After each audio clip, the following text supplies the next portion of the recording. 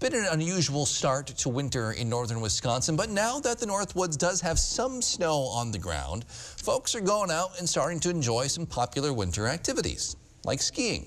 Newswatch 12's Morgan Johnson has more on today's opening day at Camp 10 ski area in Rhinelander. Skiers enjoyed the slopes today, but Camp 10 ski area in Rhinelander went through a lot to make it to their opening day. To begin, there hasn't been a lot of snow this year, and although Camp 10 is able to make artificial snow, owner Gren Rudd hasn't seen anything like this in his 40-plus years of working. We were making snow at every opportunity, and there still weren't enough opportunities. Either it was too warm or too humid. When the ski area finally had enough snow last weekend, yet another obstacle appeared. We were ready to go, and then an electronic component on the chairlift fried out. We had an overnight air express delivery, and they sent the wrong part. Camp 10's crew spent hours working on the lift.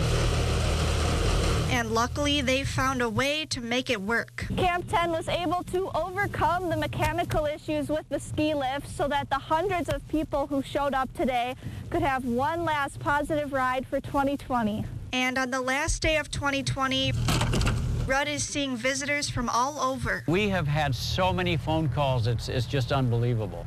People are just almost desperate for things to do outside. And here, we're lucky. We got a beautiful day. It's not extremely cold at all. Lindsay Horkler is one of the locals who hit the slopes today. It's just really nice because it's just right, like 25 minutes away, and it's just a couple of hills, and it's really fun. The next obstacle for Camp 10 is the coronavirus. To make sure they can stay open, the hill is doing everything they can to stay safe. We are filtering all of the lodge air every 5 minutes down to 0.25 microns, which is smaller than the virus size. We're probably the only ski area that's gone that far with that type of thing. Whether it's lack of snow, mechanical problems, or COVID-19, it's all uphill for Camp 10 from here. Reporting for Newswatch 12 in Rhinelander, I'm Morgan Johnson.